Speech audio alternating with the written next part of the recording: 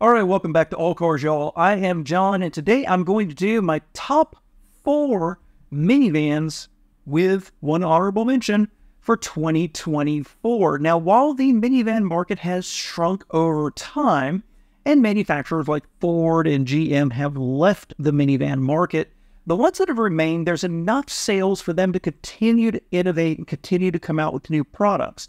And there's still people out there who realize how friendly minivans are, how useful and efficient, cost-efficient, space-efficient they are relative to loading El kiddos into a Tahoe every single day.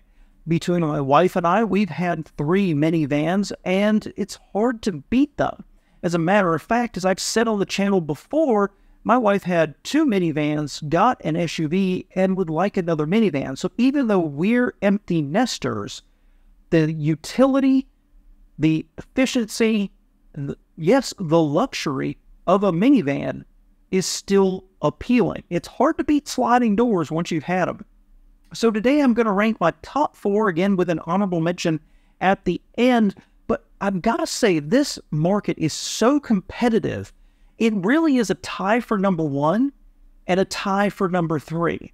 But I think that's cheating, so I'm going to rank these 4, 3, 2, 1. But really, it's a top 2 and a bottom 2. It's a tie for 1 and a tie for 2. So let's jump into it. Number 4, I've got to go, and it breaks my heart, the Chrysler Pacifica. Now, this is a strong contender, and Chrysler originated the entire minivan market, and there's a lot of great innovations here. They do still have a modestly, styling is subjective, modestly attractive outside, a modestly attractive inside. Their Uconnect system is probably the best in the market, honestly.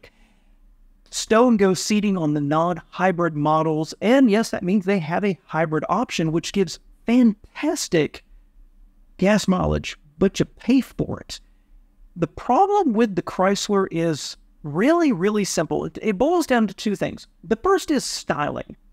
While this is subjective and you may disagree with me, I find it a little awkward. It's weird to me that the company that innovated minivans for so many decades has ended up with something that seems a little bug-eyed, a little narrow, a little tall, and just a little awkward overall. I think the interior is attractive, but some of the materials aren't quite there. It ends up being somewhat compelling, but not necessarily for the price. But what kills it for me is the reliability. The Chrysler minivans are not reliable overall. Now, of course, I'm going to hear from people who say, I've had one and it's been flawless, but I have talked, read, and heard people who absolutely, they're miserably unreliable. And unfortunately, a lot of it comes from the engine. For that reason, I would leave them to one side. I think the Chrysler, the Pacifica is a little long in the tooth. I think Chrysler missed the mark with it. And I just think they've let it languish on the vine a little too long. That leads me to number 3, the Kia Carnival. Now, once you get over the ridiculous name of this vehicle, I'm surprised that Kia stayed in the minivan market. Their earliest offerings were okay, but not exceptional. I guess they sold enough to make some money off of it. And what they came out with is something that they intended to look a little more SUV-ish, to take some of that stigma of owning a minivan away. And they come out with a very compelling package. It has, I believe, the most powerful engine, V6, in the minivan market. It's got a really good-looking interior, at least in pictures, that, you know, is reminiscent of some of the bigger SUVs that they do, and it's fully competitive in the market. And I think parts of its angles look really, really good. But overall, the argument against the Carnival, if you can get over that ridiculous name, is how is it better than the top 2? And the fact is it's not. It just ends up being a little bit more like Kia took an old Dodge Caravan and then said, how can we make this better? Than taking, say, an Odyssey and trying to improve on it. The Carnival's not bad, don't get me wrong. And I truly will say right now, if you're in the minivan market, drive every single one of these. See which one fits your needs. See which one the price for the equipment works for you. And if you pick the Carnival, I totally understand. I think it's an okay looking vehicle with an pretty darn good looking interior and enough flexibility. But I don't think they took the best of the best and tried to beat it. I think they actually took an older Caravan and updated it to the modern day much more than Chrysler did, who went off on some tangent with their styling. Carnival's a good option. If the reliability, if it holds up, it's a really good option. But it's not a huge discount. And why would you choose it over one of the top two? Now, for the top two, no big surprise who these two are, but I've got to give number 2 to the Toyota Sienna. Now, here's the thing, is I really like the Sienna. It is really good looking outside. It's really good looking inside. And I'm kind of impressed. They only offer one powertrain option. That is a 4-cylinder hybrid. It's not an option. And so here you get a hybrid, whereas the Chrysler Pacifica starts at like $15,000 extra. Here you get it standard with the Sienna.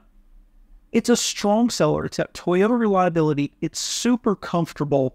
It's flexible. I think there's almost nothing not to like about this minivan. And I understand if you buy it over, say, the Carnival or my number one choice. I've looked at the Sienna multiple times and thought, yeah, this is the one I want, and then changed my mind later on. It's a solid entry from Toyota and expected Toyota reliability. And that hybrid powertrain gives fantastic gas mileage. I think it's a strong contender. It's nearly number one, which is why I say number one could be a tie. But ultimately, I've got to go with my number one being the Honda Odyssey. There's very little to dislike about the Odyssey. And yes, in full transparency, we owned an Odyssey and we owned a Sienna before that. The Odyssey, to me, just handles a little bit better. I like the V6. While I raved about the hybrid and the Toyota just a minute ago, I love the V6 in the Honda. And I also like the minimalist approach to the interior. It's just a little cleaner, a little crisper. It rides well. It's got flexible seating. It does everything well, and I like the styling of it. It looks wider. It's got that lightning bolt styling down the side. There's really nothing to dislike about this minivan. Now, if you chose the Toyota over the Honda, I'm certainly not going to get upset about it. If you chose the Carnival, I wouldn't get upset about it. If you chose the Pacifica, fine. That's your choice. I wouldn't get upset about it. But I do think that the Odyssey is our number one choice. We've looked at these vans. And ultimately, our ranking is what I've told you.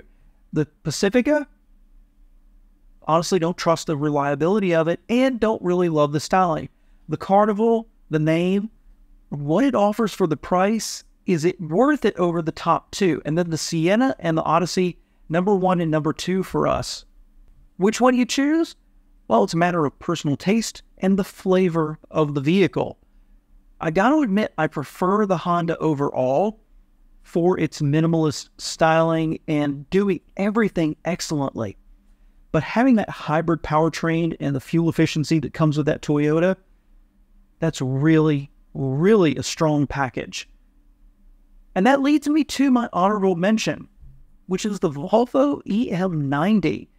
Now, I mentioned this at the end because, number one, it's not available in America, and they haven't said whether they're going to be bringing it here. But Volvo has developed a purely electric luxury minivan. And I've been waiting for something like this for many years, as a matter of fact. I'm a little surprised that manufacturers did not, at the heyday of minivans, develop a luxury minivan. Here comes Volvo, and they're making it battery electric. I suspect they'll bring it here. I really do. And it looks super, super cool. I can't rank it on this list because we have no idea what we would get or the range or the price or anything else. But I wanted to mention it because I think there's quite a few families out there who would like to have a battery electric that they charge overnight. It's fully fueled up the next day, and they get to drive their kids around to soccer practice and school. And I think Volvo would have a hit on their hands. I appreciate you being here. Let me know your thoughts below, guys.